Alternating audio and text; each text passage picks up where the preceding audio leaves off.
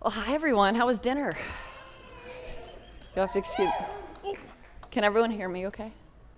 Yeah, okay, good. Well, hi Andy. Hey. Excited to get into this. Yeah, it's going to be fun. So when we were thinking about the themes of this week around biohacking and health and wellness and human performance, it was like, let's look no further than Dr. Andy Walshe. So he drove down the coast to be here. Thank you so much for being here. Oh, very welcome. No, thank you. Thank you, everybody. I'm really excited to listen to some of the stories from the rest of the community here tonight, so I'll hopefully get through my stuff pretty quickly. So this is going to be two parts. We're going to first get to hear about Andy's backstory. He's going to build his credibility, which you'll see he has quite a lot of when you've seen what he's done with his projects. And then we're going to get into our bodies. We're going to challenge ourselves a little bit. Not too much. We know everyone just ate. But you know, he is one of the best in the world at helping people deal with stress under pressure. So we'll be doing a breath holding session. So we're going to give you a little time to digest while we talk. So Mr. Walshe, before we were working with people like Felix Baumgartner and elite special forces and Cirque du Soleil and helping people run marathons in under 2 hours, you know, take us back. How did you first kind of set down this path? So, yeah, well, first disclaimer, I'm part of a community just like you all, and a lot of the stuff I'll share with you tonight is thanks to all the brilliant people I get to work with every day, so I'm going to try and channel all those minds. But I was really fortunate. I was probably the classic, I wasn't good enough to be world class, so I became a coach. And in Australia, you can do a degree in coaching, a sporting country, and that just piqued my passion in how people perform. How do people do extraordinary things? And what really blew me away back in the day, and this is, you know, the late 80s, early 90s, in Australia we were recoiling from a miserable Olympic journey. We bombed out at the Montreal Games with about 6 medals, and that was a big kick in the teeth for the Australian sporting public. So the government got together and decided we'll turn that around for Sydney in 2000. I was part of that community, and we basically flew all the sports training coaches, nutritionists to one spot. We flew a couple of hundred athletes to one spot, the Institute of Sport, and we worked every day trying to figure out how to make them better. So, and that was just the sort of where it all started. Wow. And I did read you, one of your first gigs was working with 30 kindergartners. Oh, wow, you have done your homework. Yeah, when you first train as a coach, one of the skills they're trying to get you to obviously master is how to organize people. And so they stuck me with kindergarten at a school for about a month, and I tell you, it was about the toughest crowd I've ever had. I mean, I'll never forget the first day I got there, and of course, they're in class all day, and my job was to take them outside and do sports.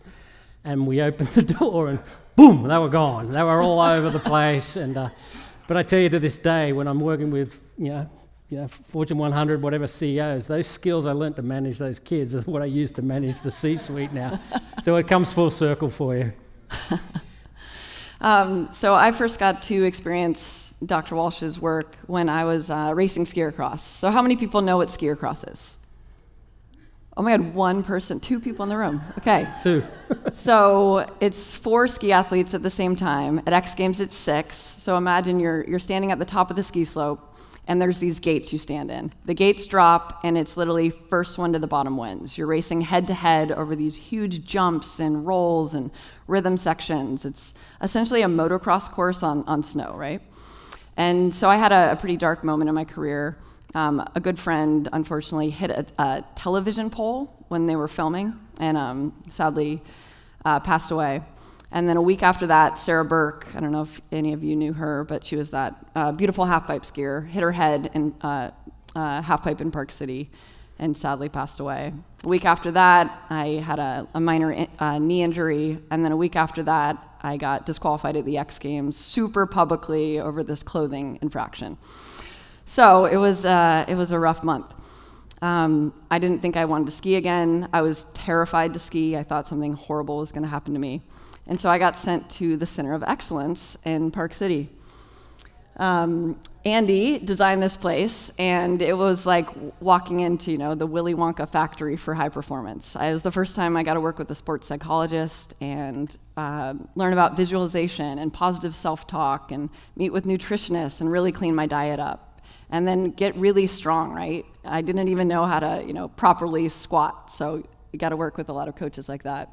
So Andy, I actually didn't even know he had designed this place until we were kind of prepping for this talk. So thank you for pulling me out of the dark. I not only, fell in love with skiing again, but I won the national title a few months later.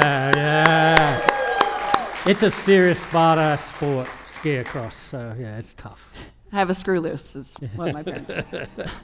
So how do you even bring something like this to life? How do you think of the models of performance? So in the performance director role, as a bit of backstory, your job is to sort of go to an organisation. Mostly it started in the athletic world, but it's expanded a lot from there nowadays. And the job is to look at the talent in the organisation and try and identify what it is they're trying to achieve, so model the performance.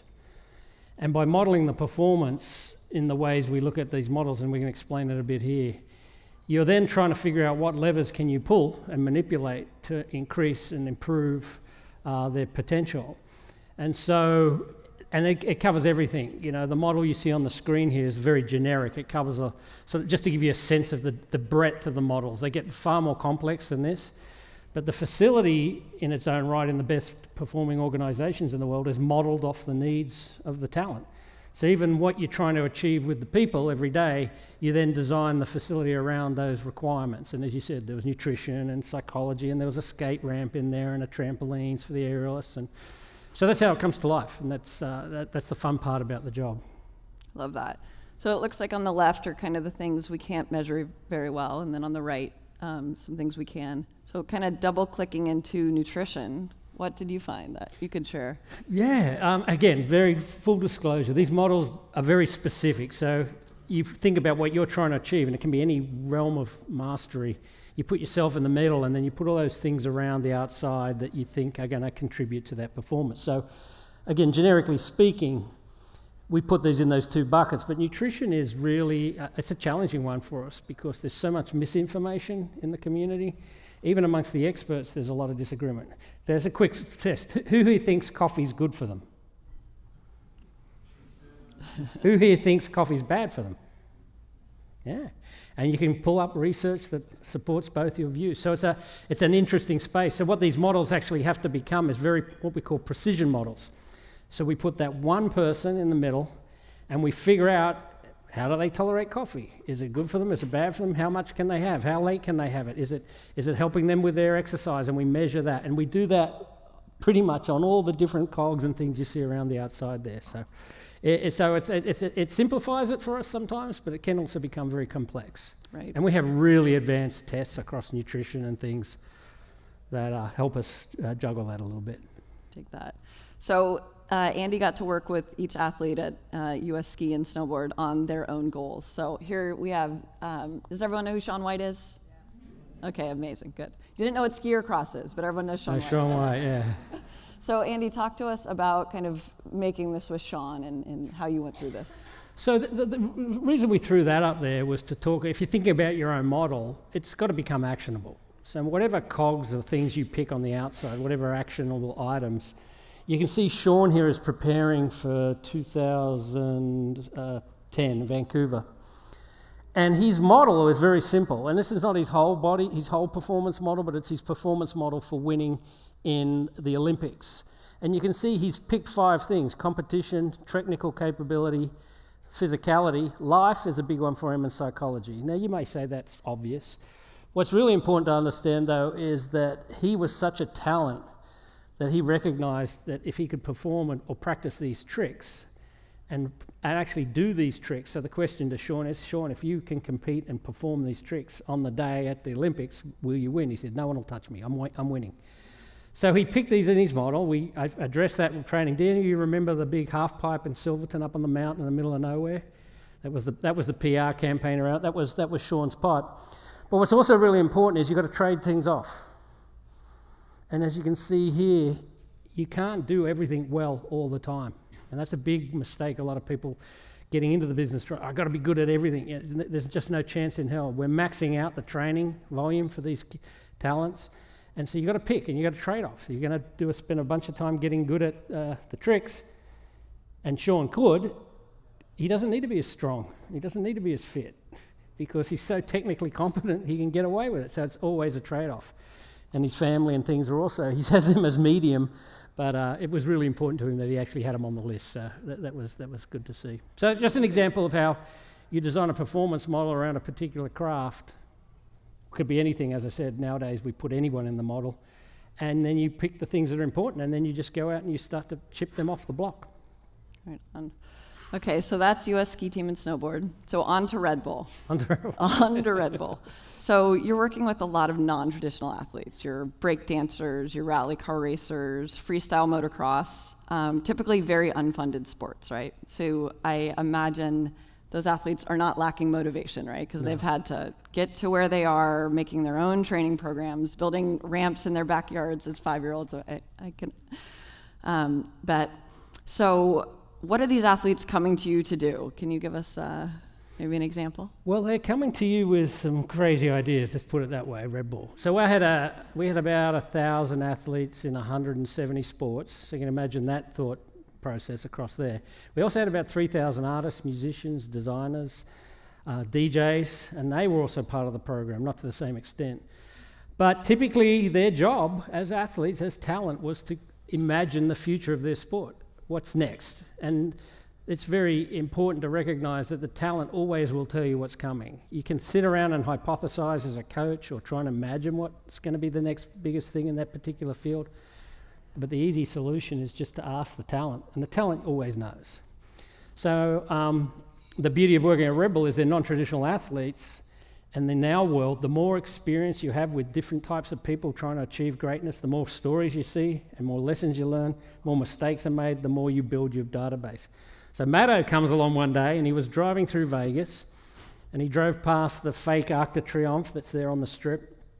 And he literally, he comes into our office one day and he goes, I think I can jump a motorcycle on top of that. And back then we didn't really have many lawyers involved, so I was like, yeah, let's go. Here we go. That's what it looked like.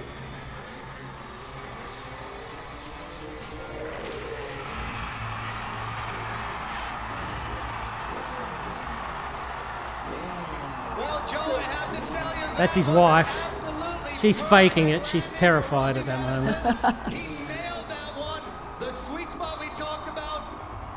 He made it look so easy. What's crazy for this event is you ride off blind. You can't see the jump. Now he's trying to find third gear. Because he goes off in second, he'll somersault. He goes off in fourth, he won't stop. Robbie was leaning out there, he was looking down, and the weight of that motorcycle alone would terrify a normal human being. You can tell he's a little nervous because he's still searching for third gear, and for Matto, that's like second nature, but he's not taking any chances. So he's still looking, he's double check. All right, I got it. Here we go. Oh. He did it! Higher than anybody has ever gone before and successfully returns! He actually tore the webbing, he tore his thumb off, ripped through his hand there, but you don't see that on the TV. God. So how did Robbie even start to train for this? So this is great. This is New Year's. I think we timed it to drop with the clock in New York, so it's not 8 o'clock or 10 o'clock in Vegas, whatever that relationship is. And he had to perform on the spot. So everyone looks at Red Bull and goes, the kids just turn up and go. So there's about 12 months of prep into this, and we basically had to build a facility just to train and practice for this. And this is in the buckets that have never been done before. So in those particular programs, there's a whole process you go. If you're trying to do something that's never been done before, there's a slightly different approach. But it fundamentally comes down to developing the skill to execute on cue in front of thousands of people on television, So it's fundamentally the same process. It's just the technical side is I've got to jump up 110 feet. So I think we have a clip, actually, of what you guys did. So this is what it looks like. And what happened, and even that little hump's interesting because we couldn't go any further out for the runway in Vegas because we would have been on the road. So we had to give him a little extra kick start. So that was at the end of the car park, that distance, and so that little ramp gets him going, and then you can see him practicing.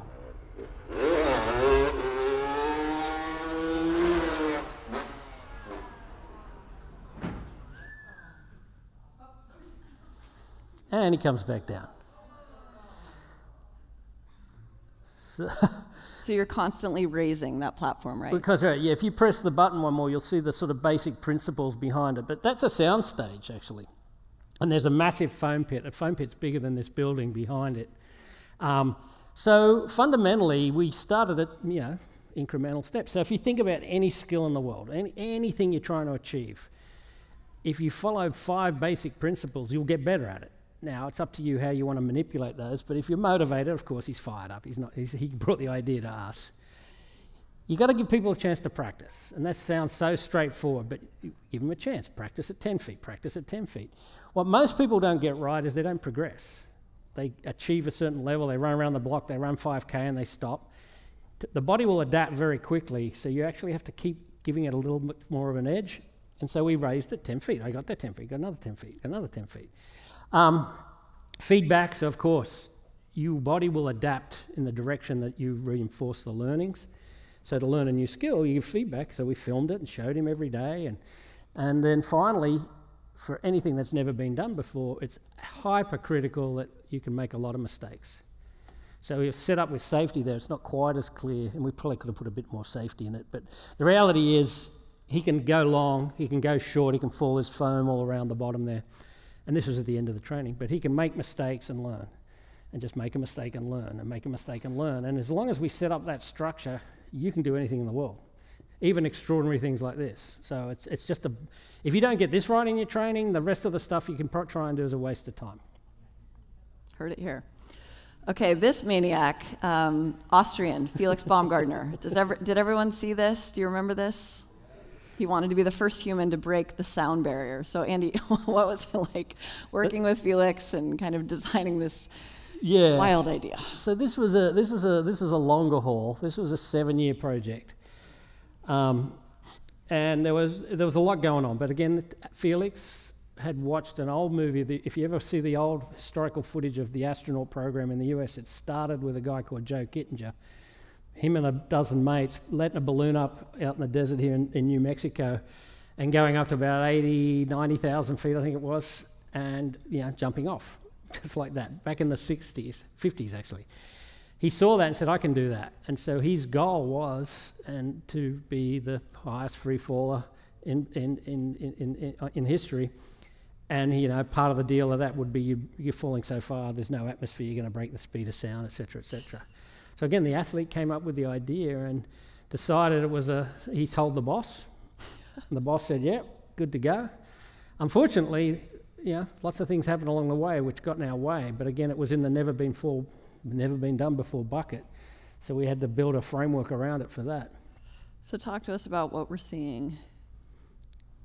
Oh, we might have lost that one. You go press it back, maybe. Back. Now press it once, the green. And just leave it there. Okay. There we go. So what you're seeing here is our view from mission control. You can see his heart rate's at 175 there, his respiration, he's at 128,000 feet. There's a lot going on, but if you check out that little dial on the left that's sort of scrolling up from 0.9 to 11 to 12, that's Mach. So when that hits 1, he's at the speed of sound.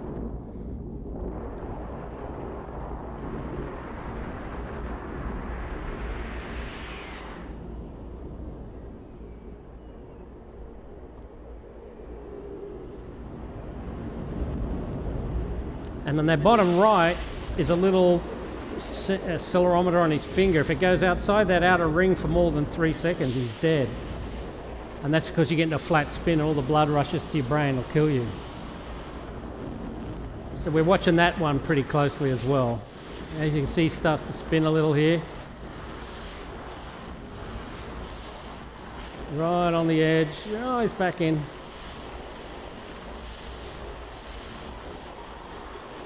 Back in. Back in. It has to stay out there, so if it comes back in, you recover. But basically the idea of this video is hyper-technical. New oxygen systems, new flight control systems, the whole thing had to be built from scratch, had never been done before. And those who followed the journey of Felix, he was very brave in that he kind of owned the fact that he had a nervous breakdown, a couple during the event, and part of the challenge was to get him through that sort of dark time of his sort of journey in this project and move him through it. And through the help of lots of great experts, we were able to navigate that space. And like anything, finally lucky, at the end of the video, he lands safely. But the reality was we had missed a lot, and we'd been so buried in the technology and the tech side of the program, which was significant, don't get me wrong. But we'd lost sight of the human in the loop, and it was a great reminder to us that, you know, we've got to recenter that model back on the human. And so there's a lot to unpack there, and happy to chat to anybody later, but the reality was we then took our training, all our training evolutions that we have, or our training modules or whatever lessons you might call them, and we have the best, we have hyper advanced nutrition and science and wearables and sensors, and well, we can do anything to anybody. But we hadn't trained people for that really powerful moment when things go completely wrong, when things go pear-shaped, when things aren't going according to plan. And we realized we'd missed that in his development. And I came in a little later, not to say, we're all involved, but part of it was how do we take our training evolutions up a notch so that we incorporate those elements alongside the science and technology. And that led to the birth of what we call Project Acheron, which is this little this sort of precursor here. Yes, and real quick on Felix, I was reading that Michael Gervais, his sports psychologist, put himself in Felix's suit, right, to see how claustrophobic it was, because wasn't he just terrified to even look at his suit? It got to the point where the suit was challenging. I think there was a lot more going on, but the reality was the suit itself became a trigger for a lot of other things. And if you get in that, remember, it's not common knowledge for obvious reasons. To go to that altitude in a spacesuit, you actually have to flush your entire body of carbon dioxide. You pre-breathe. You breathe for 6 hours, O2, before we can take you up.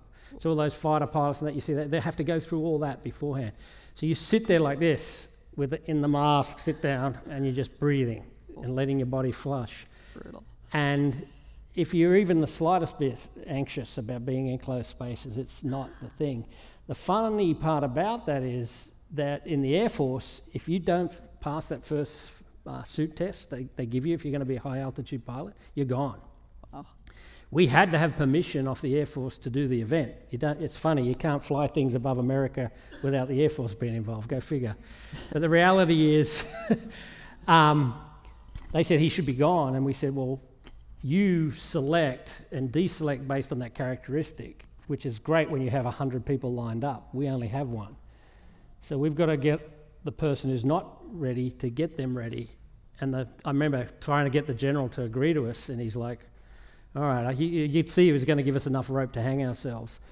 But the reality was that training and learnings that we had to develop to get him through that became now operationally for the Air Force, because then they can say, well, if the person fails the first time, maybe they just need a little practice, versus you fail once you're gone.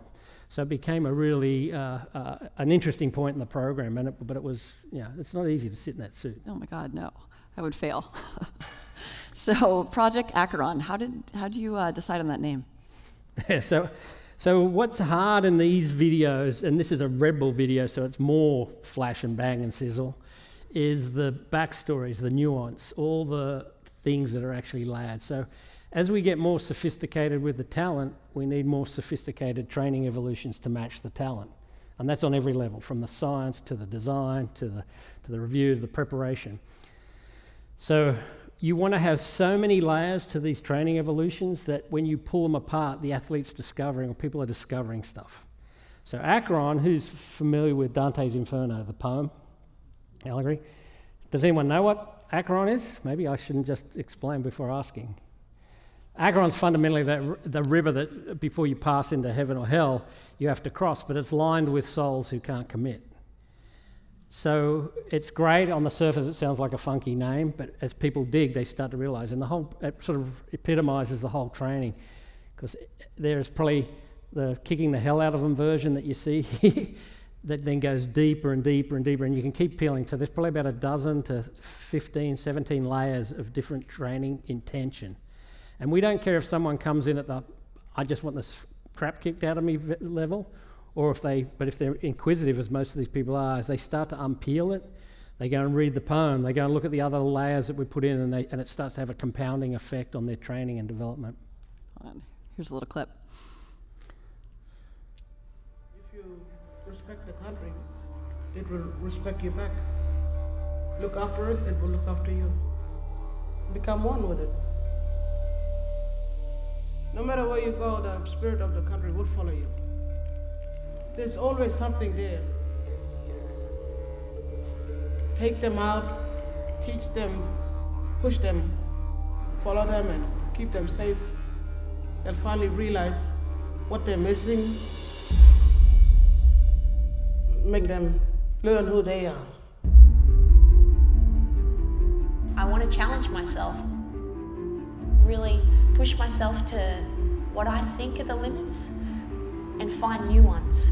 Red Bull is basically trying to take us out of our element and to push us in different ways and teach us something that we could take back to our sport or back to life.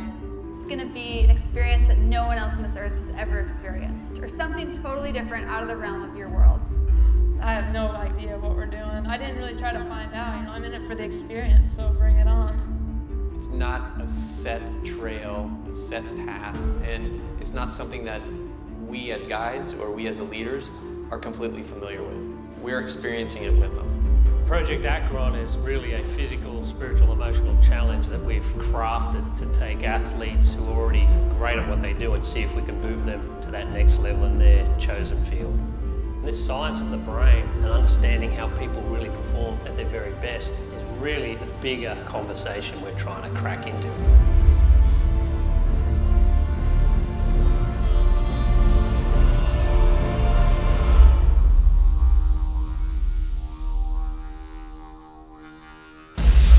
It's a constant battle.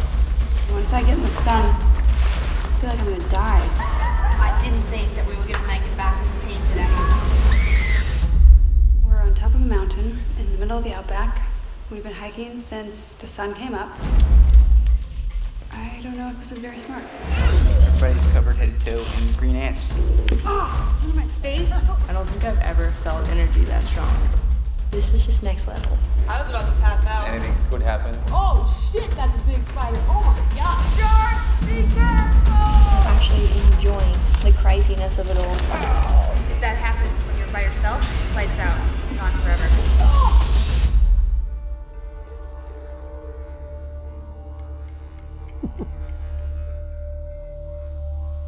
As I said, a little Red Bull-ish, but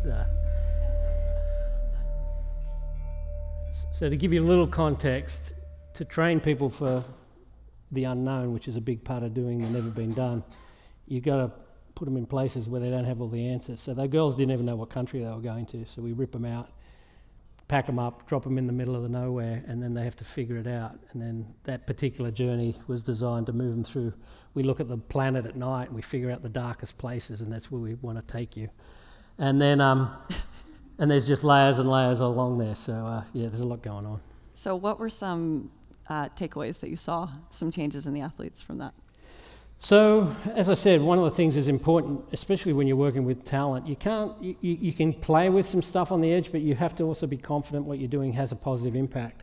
And so everyone went through a functional MRI before they left and post. So one of the changes we actually measured was the brain changed dramatically over 12, 15 days.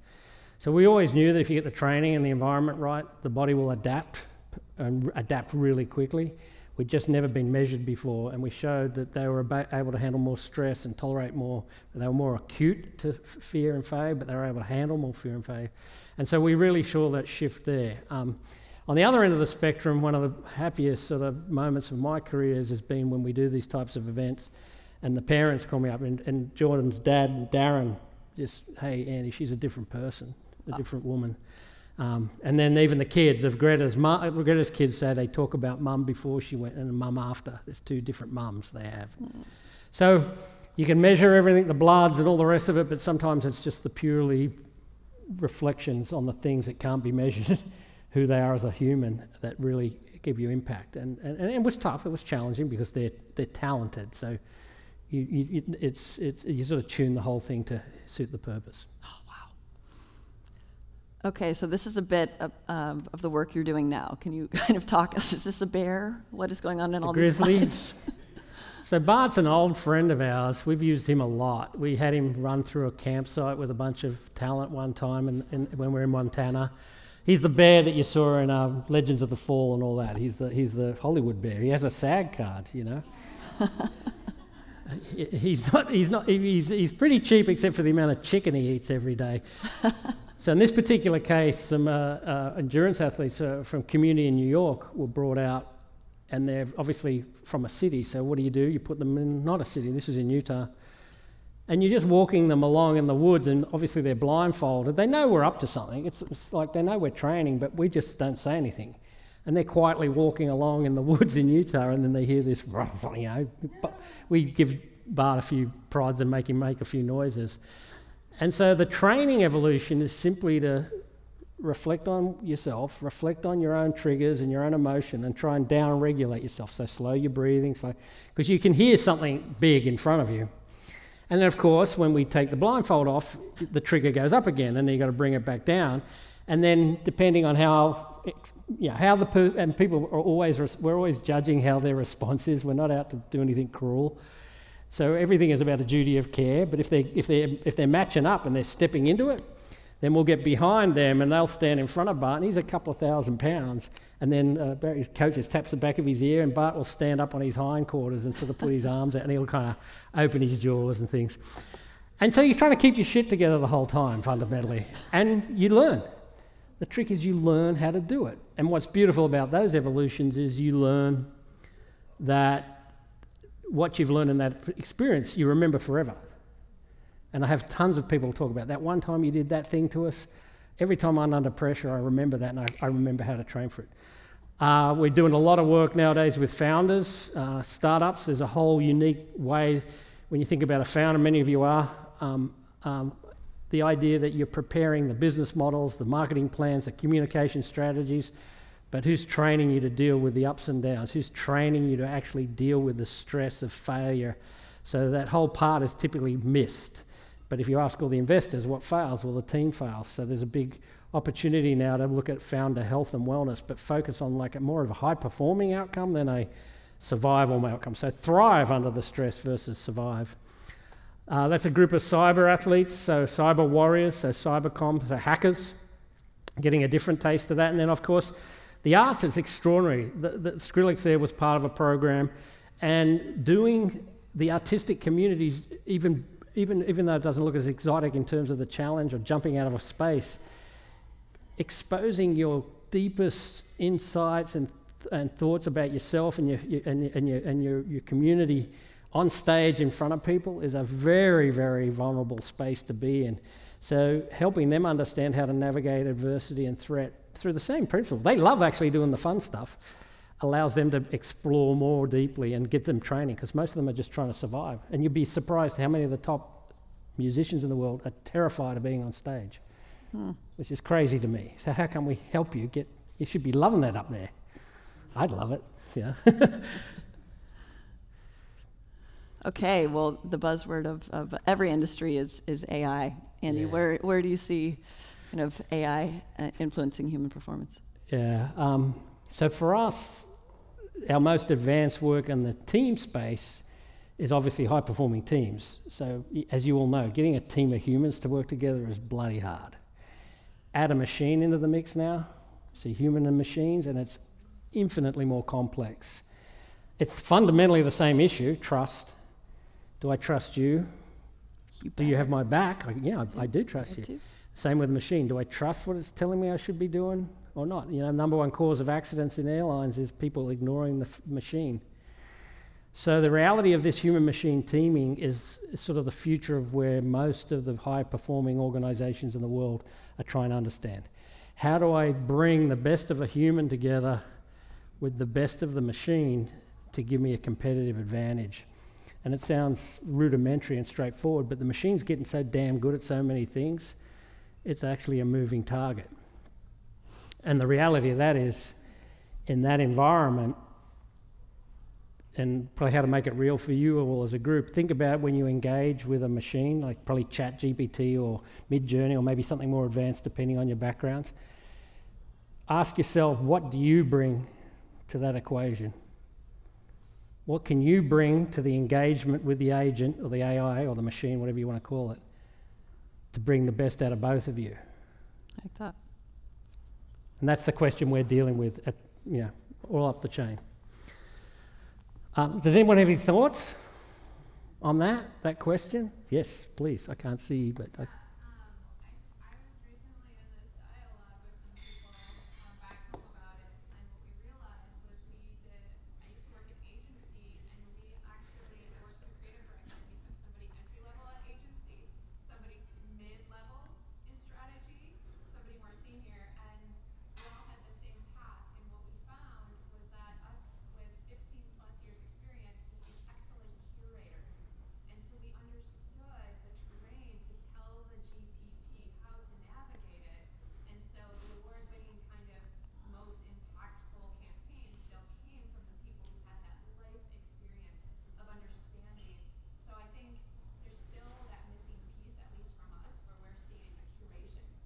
That curation that machine needs is still guided by those of us with that real experience. But I'm opening up to anybody else. But I would ask you then, what is the innate human skill behind that curation?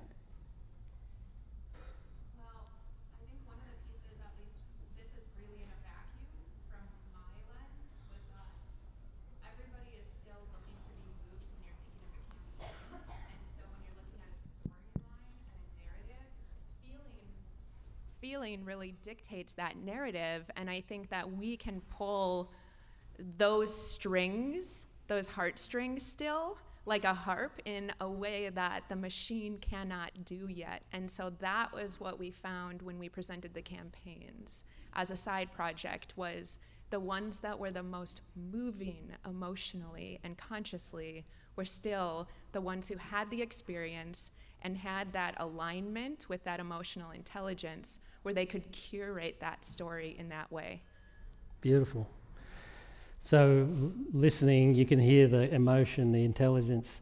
So what humans innately can do well and what a machine can't do is the safe space right now. So things like empathy, compassion, experience, wisdom, experience and lessons. The idea that the true innate things that make us human are now becoming probably the biggest challenge we have with respect to training and development now, because they're the things now we're focusing on with the best people in the world. The machine's going to do everything else. So funnily enough, we're going full circle back to our ancient systems of compassion, empathy, tolerance, intuition. We're trying to figure out how to accelerate. And we're talking about extreme intuition and extreme empathy. But the biggest one that we're working with right now is creativity. So our top performing groups in the world, they're fit enough, they're strong enough, they eat well enough, nothing more, well, little bits to be gained. But the massive open space is how to think differently, how to gain a competitive advantage by reimagining what's possible. And Imagineering is becoming, at the very highest levels, the most deeply asked for and trained element. So even the people you wouldn't think, government, military, engineering, they need to do all the rest of it, but now we're exposing, exploring, training, and creativity. I'm so glad you're doing that. I always joke when I started working at Summit that all y'all were way crazier than the action sports athletes I knew. With it's like the risk you all take and the passion you bring to your companies and your ideas. So I'm excited for you. No, it's fun. So we have a little clip on creativity. So this is our latest training video. This is what it looks like now for us in human performance. And you'll be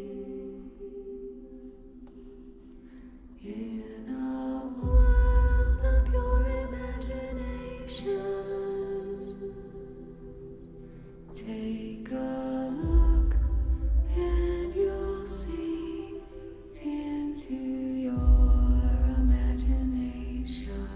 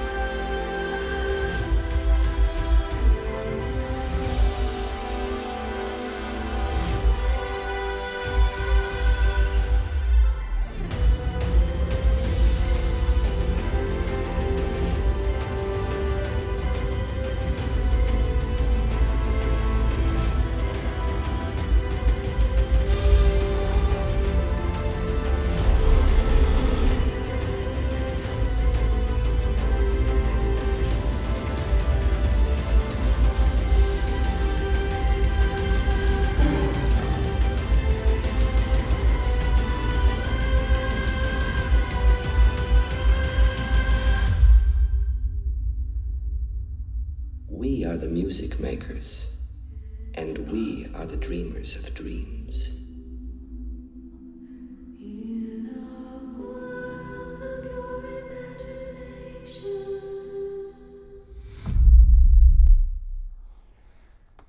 So it's really a wonderful time. These top executives, leaders, military admirals are sitting, and this is the start of the creative leadership where they're trying to reimagine and reconnect back to these sorts of things, the emotion, and think about their worlds differently. So it's really an extraordinary time to be in our business. Now the fun begins. So we have talked it up. You know, we touched on a bunch of concepts, and again, happy to unpack anything for you later. But the Summit, as they do, would love to see if you could practice a little bit. So it says Summit Sleepover Breath Hold PUP. So it's a breath hold performing under pressure program, which, if any of you saw the Surf Survivor was the original name, but it was a little harsh for a lot of people. So it's a modified version of that. But this program was designed originally from the model for big wave surfing. So big wave surfing, as it evolved and evolved, things got bigger and bigger. We obviously, one of the things you have to learn is how to hold your breath. And funny enough, they never trained it. So we, thanks to Ian, and I'll show you a quick clip here of Ian. Ian was on a flight from Hawaii to LA, and he said, "Andy, I saw this idea on freediving." And I said, freediving's great, but the idea with freediving is you're super relaxed, you're super chill, and everything's down-regulated. You're getting thrown off these waves 50, 60 feet high. You're not down-regulated, so we've got to modify it a little bit.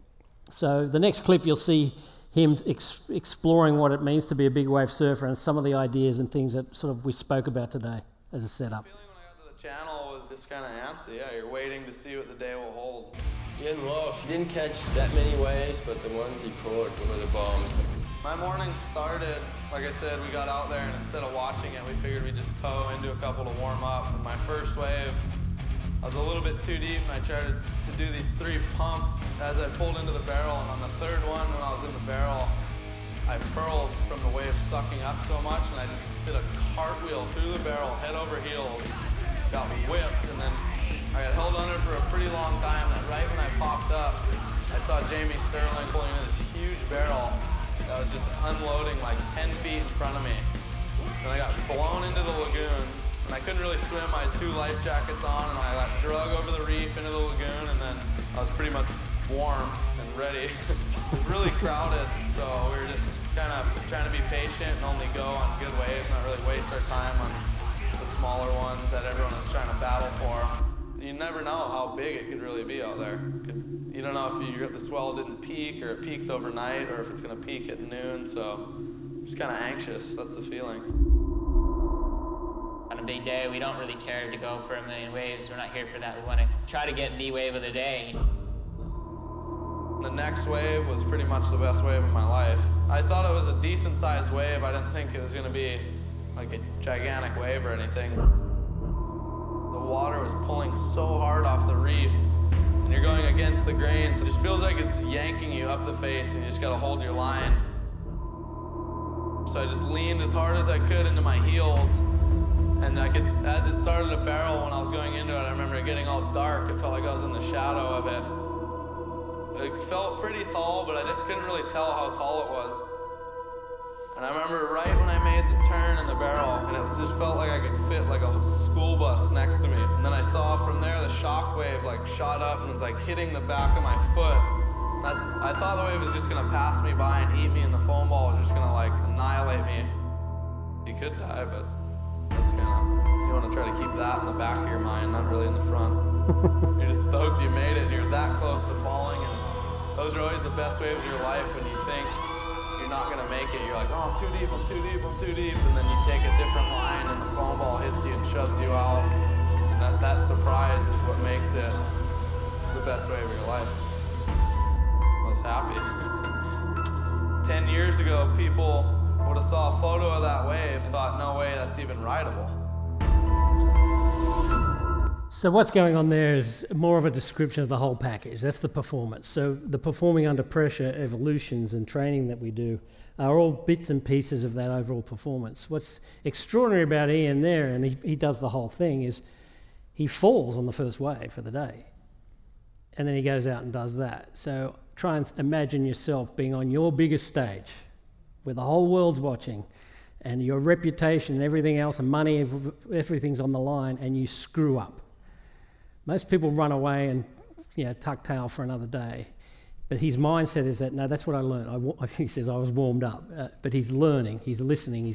I didn't fail, I made a mistake that I can learn from. So that's the bigger message here today.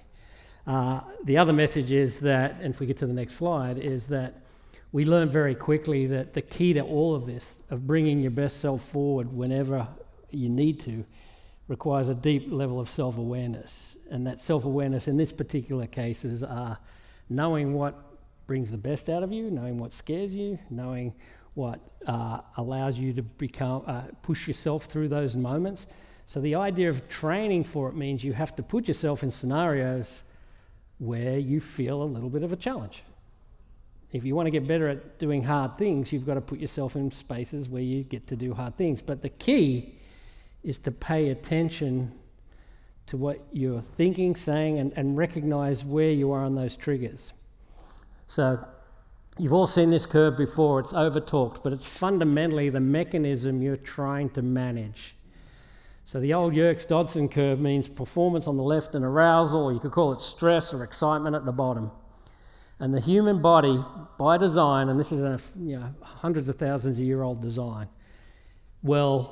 requires a optimal amount of stress to get the best performance out of you. Now, there's nothing wrong with being on the bottom left. That's where you recover, you regenerate, you relax. You've got to bring it down. If you can never bring it down, if you're always running hot, then you've got no room to move. So you've got to learn how to rest and recover and sleep and all those sorts of things. On the flip side, though, if we put too much pressure on you, too much stress, you're going to fail. The idea is to be in the middle. So the trick today, and what we learned from the breath hold exercise, is that it allows us to put a little bit of stress on you. You're holding your breath, so who are you talking to? Yourself. Not a trick question. Yourself, yeah. You're talking to yourself. You're holding your breath, so you're talking to yourself. All you need to do as a training evolution is pay attention to how you respond when it gets hard. There's no judgment. It's not good or bad. Some people naturally can do this, others can't. It doesn't really matter. It's the trick of learning how you respond when things are going badly so that you can get ahead of it. And the trick to bringing yourself back down is what? What's the most effective trick to reduce stress in the human system? Breathe. Slow breathing. People argue different types, doesn't matter. Slow the breathing, the heart rate slows, the system slows down. So what we found with the breath hold was, it was great to obviously train our big wave surfers. It became a self-awareness training tool that every member of our community goes through now. Now, if you want to hold your breath for 10 minutes, great. If break a world record, but just the tool of putting yourself under a little challenge with a primal fear, so you'll feel, as you start to feel like you run out of air, and then you start to navigate that space. So you're just walking up that curve. And all tonight, what we want to do is just pay attention to what you're saying to yourself as things get a little hard. That's all the exercise is. So the next slide. All right. How long? Who here in the room can hold their breath for 7 or 8 minutes? Hands up. 7 or 8 minutes? Someone at the back said yes. All right. 6. Put your hands up. 5, 4, 3, 2, 1. 30 seconds. I think everybody's got to have 30 seconds, okay? All right. That's normal. People who've trained and practiced it naturally extend it. People who haven't are going to think about 30 to 40 seconds. So when we do the breath hold camp, we want you to learn how to train in the static, which we'll do tonight, but then we can also take you out in the ocean and do some downrigging. So you'll see here, and you can play it, the girls and us training down to about 100 feet, but you can measure how much better you're getting at it by how far depth you're going. And then eventually the evolutions get to the point where you come up for a breath and we have divers, we pull you back under before you get your breath, and it gets a little crazy. But the wonderful thing about all these evolutions is that you're just trying to participate in activities, but at the same time you're also trying to down-regulate. So that's a free diving evolution, but it gets, as I said, more complicated. But after 2 or 3 days of that, with the breath hold on the floor, which we'll do tonight, and then a little bit in the pool, and then that's the next one, and then a little bit in the ocean, that's what happens over 3 or 4 days of improvement. So did they get fitter? Nope, not in 3 days. They get stronger? Nope. Did their diet help them? Nope. What changed? Mindset, simple as that. Mindset based on education and awareness. So, let's do it. Who's ready?